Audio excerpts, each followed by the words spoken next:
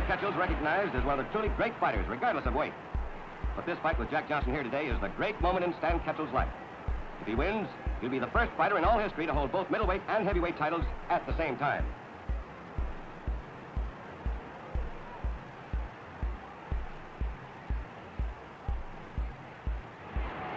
Half punch, half push, sends Ketchel flying across the ring. Shows the great difference in weight and power between these two men. Looks like the old story of a good little man against a good big man. The end of round 8. Ketchel's face is badly cut. Would you agree that the clinching is a more realistic fight than like the choreographed pad work routines that we're watching these days?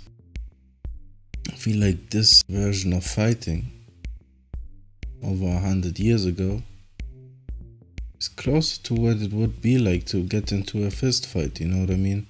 In which both participants wouldn't want to go to the ground. Understandably, you know, coming from the bare knuckle era, in which I believe grappling was allowed. You know, these fighters, they used the tools they had, and in these times they had smaller gloves which would help you in the grappling exchanges, you know what I mean? Better grip, better ability to maneuver in a clinch.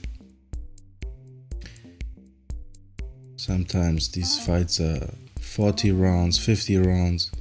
Also, like the energy expenditure, they have to pick the spots. Only really go for it when it's time, you know.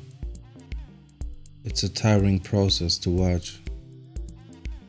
A tiring process probably to be in. To be able to go as many rounds as they did back then, but allow themselves to grapple a lot, and then they can go 100 rounds, you know what I mean? It's not like that they can't be crisp and accurate.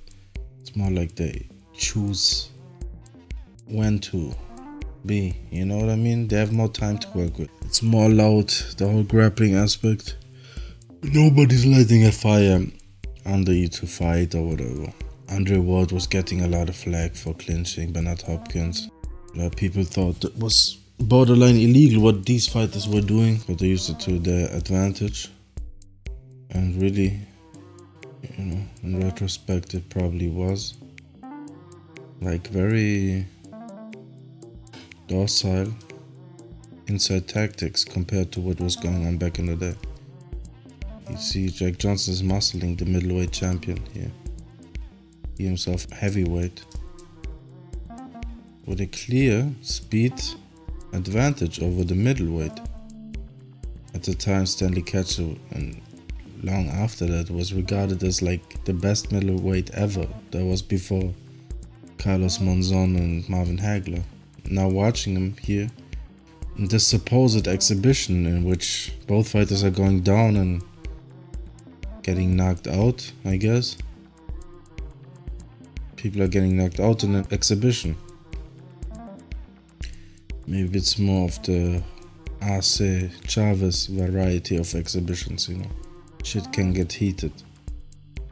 But it at times does look like an exhibition, and at times just Ketchel's body language kind of looks like he's a little bit in a fight, you know. A little outmatched. I mean, even in an exhibition, probably a guy can get flustered. Johnson doesn't seem like the most friendly exhibitionist. That's not what I meant. Yeah, he's holding you up, but all that clowning, and it's very Roy Jones-esque, you know. He seems to have that type of mindset while fighting, like the ability to take you out, but he's not doing it. And after that, he would call himself probably a missionary. He likes the position of being a missionary. Now, I don't know, like that thing, yeah, I'm not trying to let the RJ out and put people away. I'm a good guy that tries to go the distance while clowning on you for 12 3-minute rounds. You know what I mean? Making a fool of the opponent, prolonging procedures. Whatever this shit is, man, smiling while clinching and stuff, like that's not necessarily, you know, sportsmanship. Blah, blah, blah. Like, who's gonna listen to this shit that I'm babbling?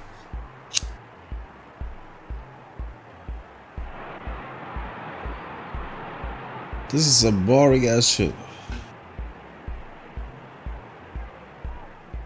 Johnson's been boxing very cleverly.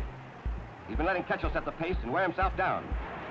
So far, Johnson has just been peppering away with his jab and counterpunching. He's also Terence Crawford-esque, Johnson, huh? He's lulling. A lot of lulling and then exploding.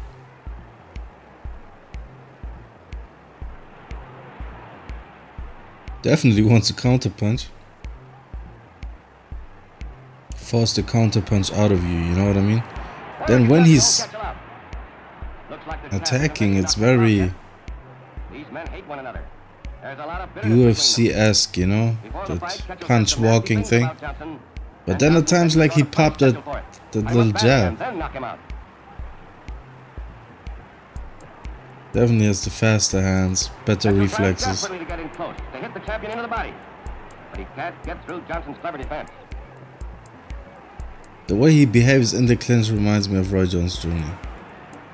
Oh, that jab. And that's a bloody face by Ketchel. The left side of Ketchel's face is badly mauled and bruised. You know what's interesting? Look at Johnson's back foot. The left side of Ketchel's face is badly mauled and bruised. I feel like that's all his balance. It's almost like he fights like a kangaroo. The left side of Ketchel's face is badly mauled and bruised. Like that back leg is the tail. That's where the balance comes from. He has superior balance. Look at his back leg. He didn't even move it, man. He's only like tapping his heel. If you watch his heel of his back leg, look at that leg. See that? That's his pivot leg. Bap. Man, that's almost like that Curtis Stevens reset thing that he would do. But he would do it with the ball of his foot. This fight is so lopsided, it looks as though Johnson could knock Ketchel out anytime he wanted to.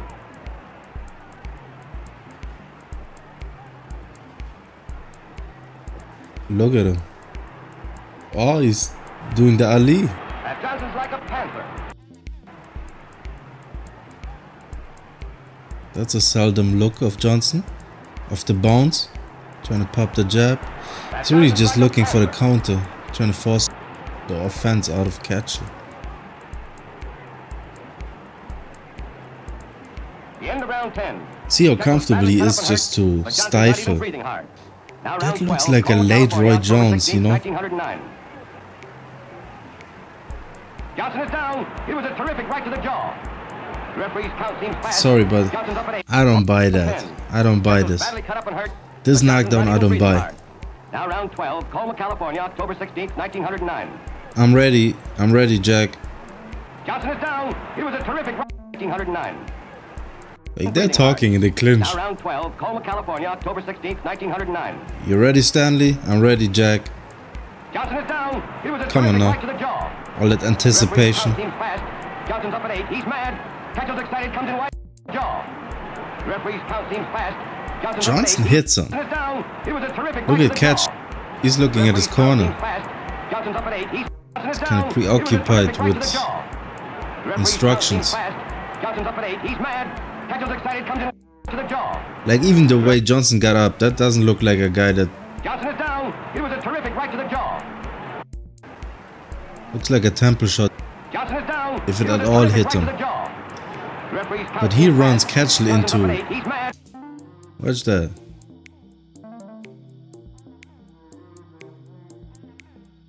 See what he does. Johnson's already mid-stride for that right hand.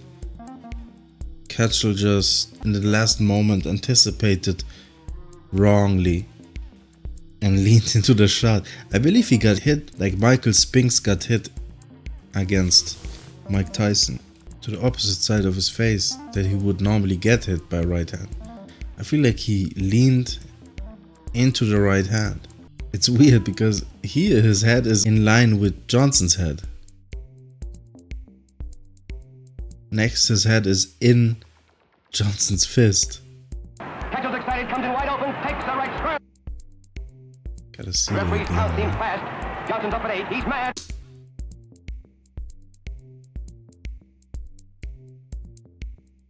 I mean, next to Johnson's right shoulder, that seems to be Ketchel's head. I believe Ketchel was looking down and got hit with something nasty. Ketchel's excited, comes in wide open, takes the right square in the jaw. And another follow-up right hand. But then again, I believe he got hit. I don't know if he, like... Johnson's up at 8. He's mad. Ketchel's We know how people fall when they get knocked out.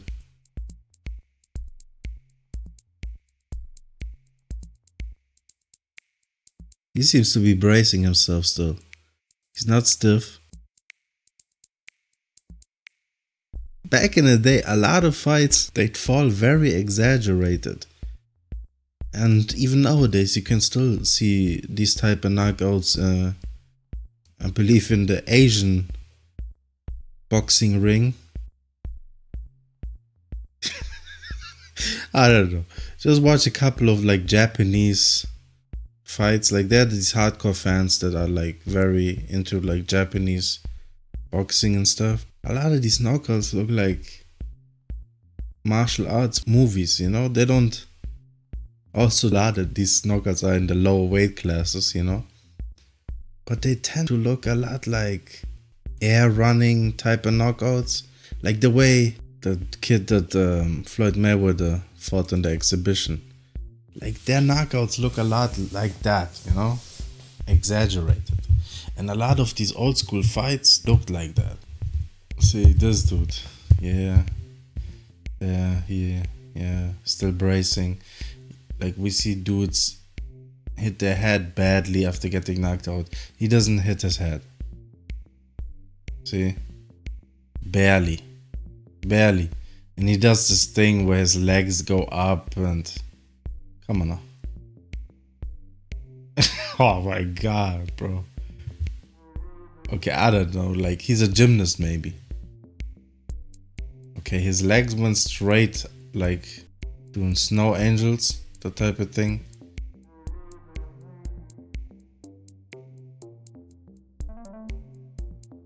And also not often you see a guy like stretched out like that. Legs wide apart. Really doing snow angels.